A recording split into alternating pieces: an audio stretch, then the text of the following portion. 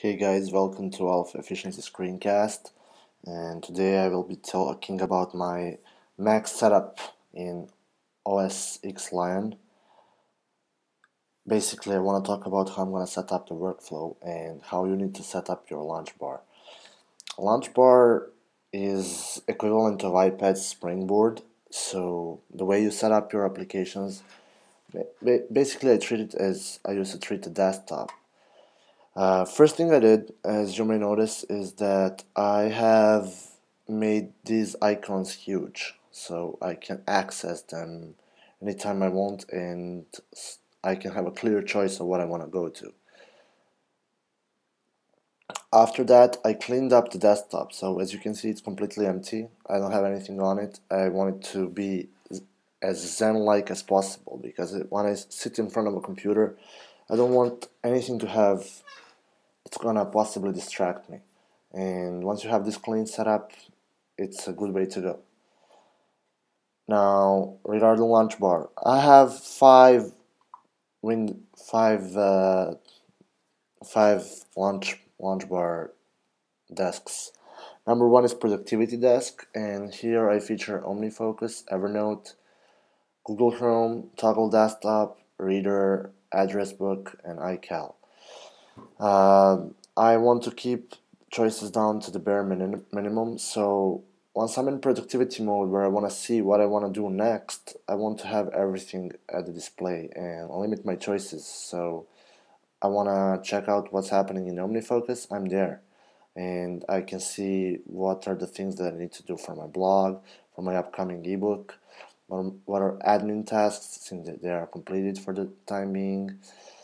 Then when I come back, I want to see what's happening in Evernote. I see how full my inbox is, and then from there I choose what to do with that. Uh, oh, this is garbage apparently. But you get a point. I am clearing my inbox, and then I go to Chrome. I'm there since I was YouTubing.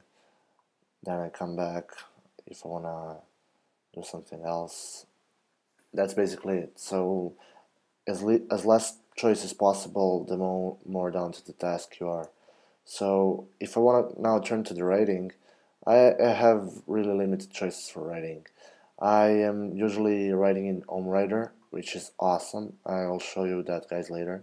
Pages when I want to switch the mood, and MindNote for mind mapping.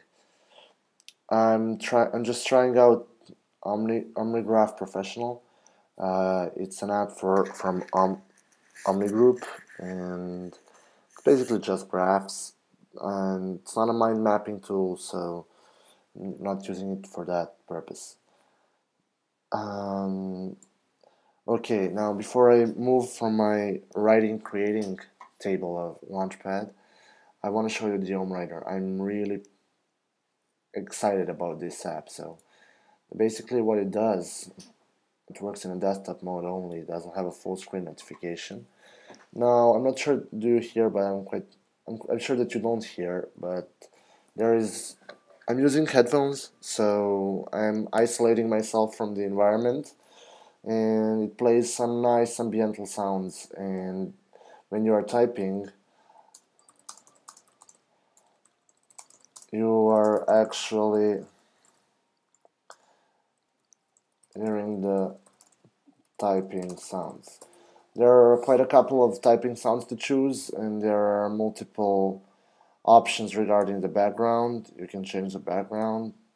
This is the default one. You can change the music. This is a free version. In a pro version, you have way more choices. And that's basically it regarding the OmWriter. Uh,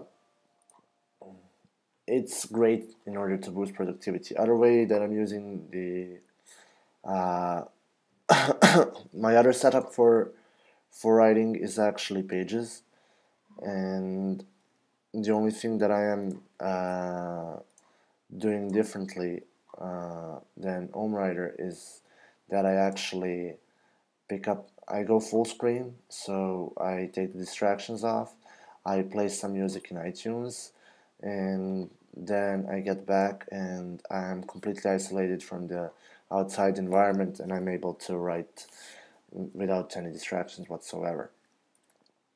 Now, the third window is focused on creating, but since any other type of content beside writing is not my main focus, I'm just displaying like the tools that I will use in the future or I am currently using, like ScreenFlow. iTunes is in this category because there's a lot of audio, video, and I kind of grouped it that way. And yeah, there's my iTunes library. And Final Cut Pro I will be using for video editing for videos such as this one. Adobe Photoshop, well, no brainer. Every blogger needs to have one. GarageBand, I am, and I will be using it more often for editing my podcasts. Uh, iMovie is a more simple version of Final Cut Pro. iPhoto for all my photographies that I've collected during the time. Like I have like 10 years of photos in that app. Uh, Excel and numbers are pretty close by. I need them for some spreadsheets. Uh, Keynote is absolutely gorgeous application that is a replacement, Apple's replacement for PowerPoint, and Market Samurai for keyword research, and TweetAdder for some Twitter automation. Automation, pardon me. Now that concludes the third window in launch bar, and the fourth one is social media. I keep all my distractions over here. So I have my instant messengers, Skype and Trillion. Here's Twitter, and Safari is my default social media browser, and mail. The last window is actually the window where I keep the stuff that I'm not frequently using, and they aren't in any of the categories mentioned, so I don't mind having too much clutter here. Uh, this is also a window for system apps, and they are in the top shelf, so to say, top row. System preferences, Pathfinder, that I still need to figure out how it works and stuff. So it might replace my Finder, but for the time being, it's completely unnecessary. Dupe Guru is an application that helps you find duplicate items on your computer, and so you can delete them more efficiently. Mini usage is showing how much of processor you are using and on what tasks, so pretty neat. Smart Converter is helping me convert AVI files into iPhone and iPad friendly formats. App Cleaner is basically helping you clean the apps uh, uh, that you don't want to use anymore. So if you're trying out some apps and you want to get rid of them, as opposed to just going to applications and finding an app that you want to delete, you don't do that. You find them in the app cleaner, because once you find an app, he searches for all the leftovers that usually you don't get, and here they are. For example, sorry Google. Uh, uh, Beside that, I use BitTorrent as my default torrent client, FileZilla for managing my websites. App Store, of course, I'm not using it frequently because my setup is pretty good as it is. Uh, Automator that I wish I'd try someday, but can't seem to find the time because I'm focused on work actually, as opposed to playing around with all the nifty gadgets. And these are the stuff bulked up in folders that I really rarely use, like games and graphic designs that came with Adobe Photoshop, or here's the folder of stuff that I don't use. For example, I noticed that I have a calculator here, and you might wonder why I'm not using a calculator. Well, I am, as a matter of fact, but only in a dashboard, which is the final piece of my productivity ecosystem on my Mac. So I have these sticky notes, as they're eco-friendly and they remind you of paper, so you are not hurting the trees when you use these. Uh, here's the a little bit more advanced calculator, and I love it. This globe is for uh, aesthetic purposes only. Here you can follow the weather in Belgrade. It's pretty freezy. This is not 0 degree Fahrenheit. This is Celsius, just for those from America. And these are notes. I want to thank you for watching my video on OS X productivity. And here below I have iStat Pro. It displays some basic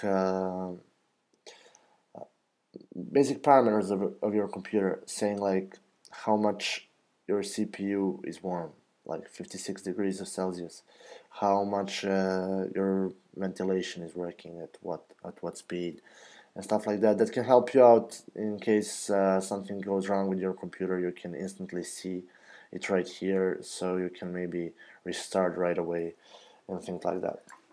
The thing I love most about my setup is actually this part where I have huge icons and they actually get bigger as I mouse over them, and it's pretty simple. So the less stuff you have just goes like that.